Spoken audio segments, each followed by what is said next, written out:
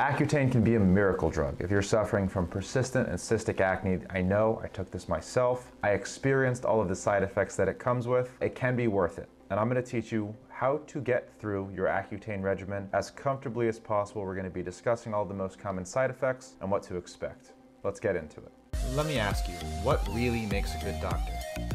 If you're not happy, how are you supposed to help your patients? All right, I'm Dr. J, and as I said, I did use Accutane not only as a teenager, but I continue to use it as an adult. So I'm very aware of the side effect profile, and I've developed regimens and routines that not only I use myself, but I am able to consult others on as well. So let's get into it with side effect number 1, which is dryness. Accutane works by basically turning off your sebaceous glands to decrease the sebum production, and doing that really quickly, especially at first, leads to massive dryness. So you're gonna get dry.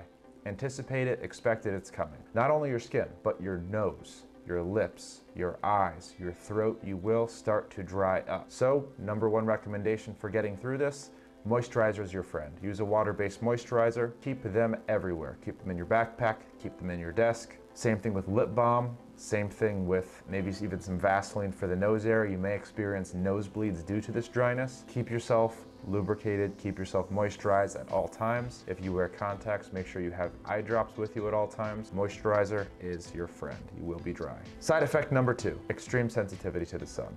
For a lot of the same reasons, this medication does make you extremely sensitive to sun damage. So in addition to moisturizer, your new best friend is sunscreen. Keep it everywhere. Apply it in the morning, apply it again in the afternoon. It's very important. There's a lot of really good face moisturizers that have SPF 30 in it that also work to act as a moisturizer as well as a sunscreen. I use one. Use that in the mornings and then reapply it in the afternoon. This is super important. Again, the sun will damage you, and a lot of times sun damage is irreversible. I know a lot of people who have had almost like level 3 burns from sun damage during Accutane use. Now they have scars. Use sunscreen, use moisturizer, take that very seriously.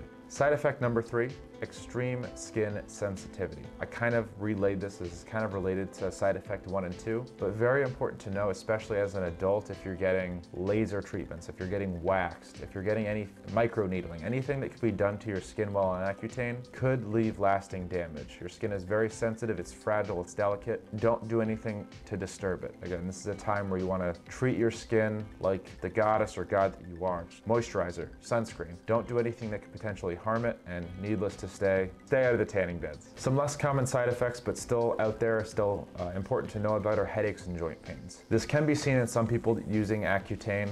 If you are experiencing some of these side effects, let your doctor know. You might be able to come down a little bit on your dosage. Specifically with the joint pain, it's important to know that maybe you shouldn't go so hard in the gym during your Accutane regimen. Maybe lighten the weights that you're using, lighten the physical activity, and talk to your doctor about potentially lowering the dose. Again, in my opinion, if you're experiencing headache and joint pains while on this medication, you're probably taking a little bit too much. The next couple of side effects that I'm going to be talking about are a little bit less common, but very important and a little bit more severe. So keep in mind that if you do experience these, you're not alone, and definitely talk to your physician if any of these do arise. And the first one is depression. So Accutane has been known to cause changes in mood. People have even been reported to be suicidal while on this medication. It has been a topic for heavy controversy. So if you start having any of these thoughts while on the medication, again, you might be responding adversely to the treatment. Talk to your physician about those thoughts. Talk to your physician about potentially stopping. There's always mental health counseling and therapy. If you do choose to stay on this medication, it's important to know that it is a common side effect and it might be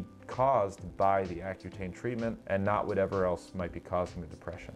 So keep in mind, it is a relatively common side effect. It's a topic of controversy. So if you're on Accutane and you're experiencing this, let your physician know. The last, I want to call it a side effect because it's almost not, but Accutane is highly teratogenic. If you're a female, and teratogenic, means propensity to cause birth defects. So if you're a female on this medication, I'm sure your doctor's already warned you about this, but be sure that you are not going to get pregnant. You should already be on 2 forms of birth control, usually an oral and another form of contraceptive, but this is relatively common. It's highly noted with Accutane that if you get pregnant while on this medication, you have a high likelihood of having children with birth defects.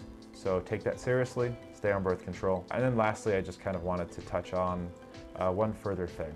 which was that Accutane can manipulate your lab results. So for example, it can affect your thyroid or your liver enzymes, so be sure that you're following up actively with your doctor, getting lab tests, making sure that you're not affecting your organ systems too much, and you can be able to tell those things by your markers on lab results. So overall, I know Accutane is a highly controversial medication. It was a miracle for me. I continue to microdose on this medication, which I should have another video that you can click over to right after this to learn about that. But again, this was something that changed my life. I suffered from cystic acne and I was very oily as a teenager, and it was the only solution for me. So if you're in the same boat, the benefits can outweigh the risks, but be sure to follow up with your physician closely. Keep in mind that these side effects are real. Good luck. It can be painful, but make sure that you're aware, make sure that you're monitoring them. And if you like this video, you like this content, please do me a big favor. Hit that heart button, hit that thumbs up. So go ahead and leave a comment. Let me know your thoughts. Let me know if you're on this medication, experiencing any of these side effects, and I'll help if I can. And if you're not already subscribed, please do so. It helps support the channel. I don't have any sponsors for this video, so your subscribe helps a lot. Thank you. Good luck on your treatment regimen. We'll see you in the next video.